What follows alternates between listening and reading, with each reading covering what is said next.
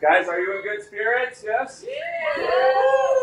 At the Burger Patch, They're doing well. We've done our best to continue to communicate with them throughout this experience, which, we're all learning by the minute what it's like, and it changes so often. things are a little different because of the coronavirus. Only takeout or delivery orders are happening here. We've modified it. It's sort of a walk-up window right now.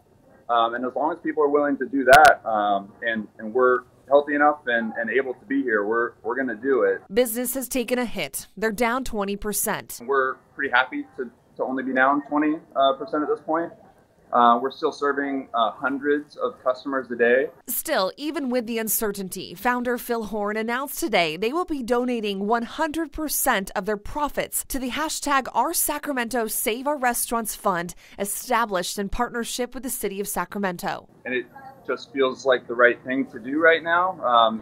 If we can profit in any way during this time, it seems weird to keep that profit for ourselves when there's so many other restaurants who are being forced to close out of circumstances out of their control. So if we can take any money that we're going to get during this time that we can spare to provide to some of those restaurants and help them reopen or stabilize or whatever needs to be done, that's an easy decision for us to make.